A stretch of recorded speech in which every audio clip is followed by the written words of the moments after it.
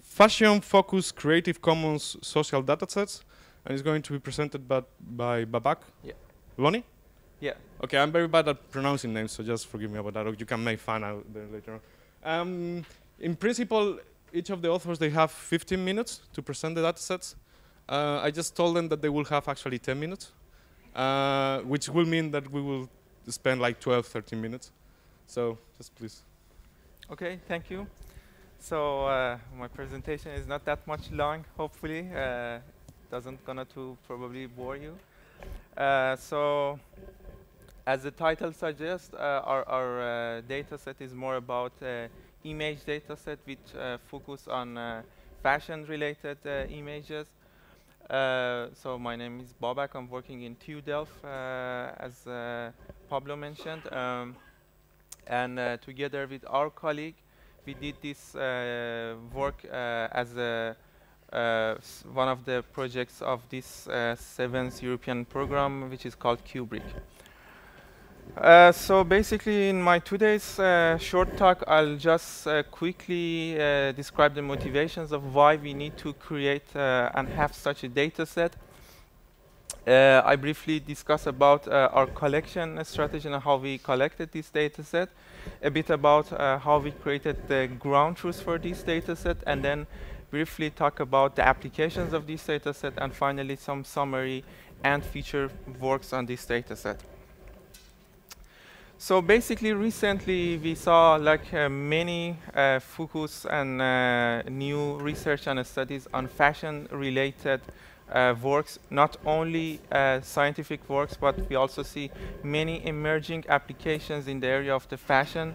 And there are some studies on clothing recommendation, for example, studies on parsing clothing item and clothing segmentations, and also searching and retrieving fashion images nowadays is really attracted lots of research. So for example, you already see those are really the two live sample applications.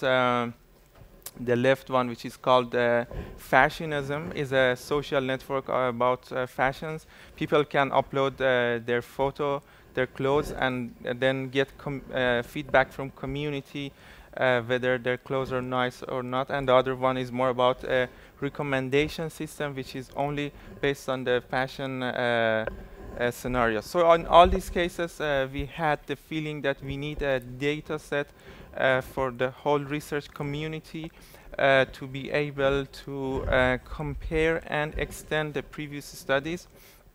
So as Pablo mentioned, if we have a public available data set, it's really going to be better to compare different studies, extend them, and of course sometimes it's really expensive to generate the ground truth for this data set, and it would be nice if people start sharing their data sets.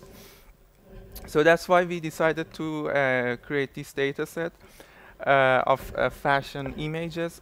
So our strategy for creating this data set was to generate the data set really from user-generated content, from user-generated fashion categories to user-generated images. So basically, we collected the like fashion-related categories from Wikipedia, which is itself user-generated content. And in total, we found 470 categories related to fashion and clothing. We then used those categories to as a query to Flickr API, and we retrieve all the image. And in total, we collected more than 320,000 images from the Flickr. In addition to the images, we also stored all available metadata in the images, such as the basic information, such as title, description of the images, the tags, the comments, social information of the images, as well as some context and a so-called Flickr terminology, which is called note, which is nothing than a region-based tag, which is really cool feature for the images. And if all those information was available, we collected them and gathered them in a data set. And our data set is in one part we have the images, and in one part we have this metadata information in separate files. But in order to be able to use this data set freely, even in commercial purposes, we only, for this release, we only selected Creative Commons images with a least restrictive license, which is called attribution, which means you can do anything with the images, even you can have commercial use of those images. Unfortunately, only a small portion of the images had this license, but still, as I said, for this time, we only choose this subset of images, and the categories narrowed down to 154 categories, which are the most common categories, which has at least 10 images in these fashion-related categories. But indeed, still there was a problem on cleaning this data and validating the content of the images. Indeed, there was some cases in which the given tag of the images was not matched with the content of the images. So there is a so-called problem of a semantic gap between the tag of the images and the content of the images. So for example, in this case, so this is a closing item called boat neck, and that is the Wikipedia definition of this item, and you can see the picture. But when we retrieve the images from Flickr, there was also these images which was tagged as boat neck. So we have this problem with automatically collecting the data because and we need to somehow validate this data and filter out unrelevant images. That's why that we basically did a crowdsourcing experiment using Amazon Mechanical Turk crowdsourcing platform. We actually asked the crowd on Amazon to validate the given tags of those images. We basically created around 1,200 hits or human intelligent tasks in which the workers can, in each hit, work on 4 images and validate the content of the images. So basically, I have like a part of the screenshot of the hits that we designed. So we try to have like 4 images in each hit to somehow not only minimize the number of hits, but also we also have this table kind of a structure to make it easier for the workers to work on the hit. And these are 2 main questions that we ask in each hit from the workers. The first question is more about validating the given tag of the images. Of course, we had some, we also included some information about that specific category or closing item so that those who are not familiar with that specific item can know about that.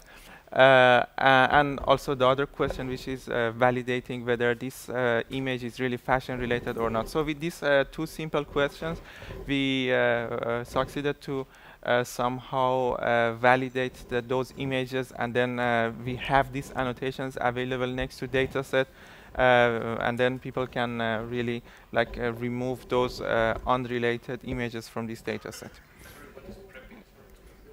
Yeah, that's yeah, that's also. I'm not a fashion guy. Don't know about the details, but apparently, according to Wikipedia, it's a kind of clothes which is worn by some students in some universities. They call it preppy, but apparently there was too many pictures of this fashion category in Flickr. Yeah. But of course, as I said, we also, I didn't list it here, we also included the description of this category in the hit. And then one more thing that we also did on this dataset, we added Another level of annotation to the normal crowdsource annotators, which we call it trusted annotators, which are basically mostly the authors of the paper. So we exactly did the same kind of annotation on the data set because not only we wanted to provide more better quality annotation, but we also wanted to somehow validate the quality of the annotation which is done by the crowdsourced annotators. And indeed, it was the case as we expected. The quality of annotation by the trusted annotators was better. So this is the inter-annotator agreement, which is kappa statistic, which measures the inner annotator agreement. And indeed, for the case of trusted annotators, we had better agreement among them. But in any case, in both cases, the agreement was more than 0.6, which is tend to be adequate agreement for the case of inter-annotation in these crowdsourcing platforms. So there are quite different applications of this data set. For example, this picture is taken from an application called Skewness, which is done by our colleague.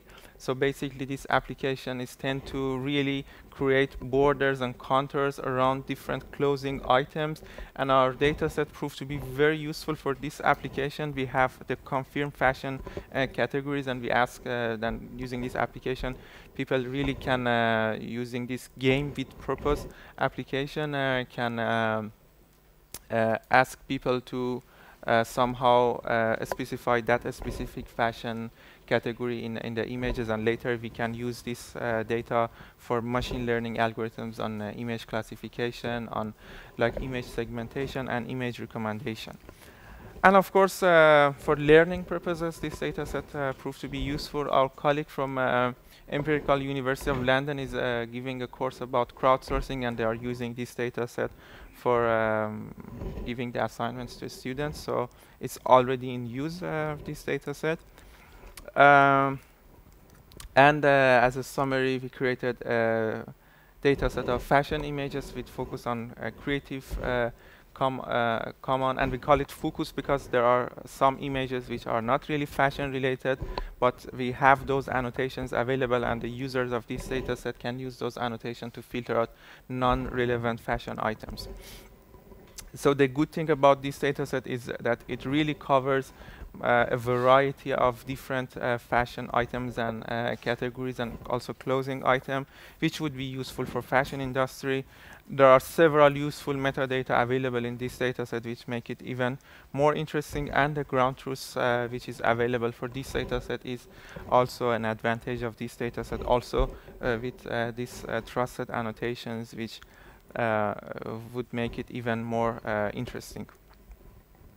And there are some useful applications for this data set that I explained. And as a future direction, we want to propose, we actually proposed the task in medieval 2013 benchmarking or multimedia benchmarking framework, or actually workshop. So somehow kind of advertisement, if people are interested in this task or generally this medieval. There are also some notes on the outside. People can, there are different tasks people can see, and if they found it interesting, they can participate. This specific task is about generating ground truths from noisy crowd annotation, and we used our trusted annotations as a ground truth for this task. And so if you are interested, you can participate. And of course, we use this data set as a data set for this task. And in future, we want to develop this data set and extend it from both vertical and horizontal dimensions. We want not only make it bigger in size, but we want to also include some additional features like type of the picture, the number of people, the sense and quality of the picture, to make it even more useful in the fashion-related scenarios. So that was it, and if you have a question, please let me know.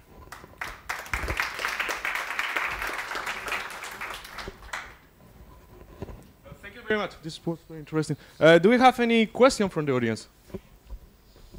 13 minutes, so we are doing fine. Okay, so I actually have one question. It's a bit tricky, but I have one question. So where can I find this data set? I should ask this question from you. Right, so I can answer myself. Right, I like talking, so sorry. So apart from all the presentation and all the citations, we are as well offering hosting for the data sets. And in this case is the University of Massachusetts. I think Mike is in there. I think we should basically thank him a lot. Sorry, just one second. Because it's a lot of work for you.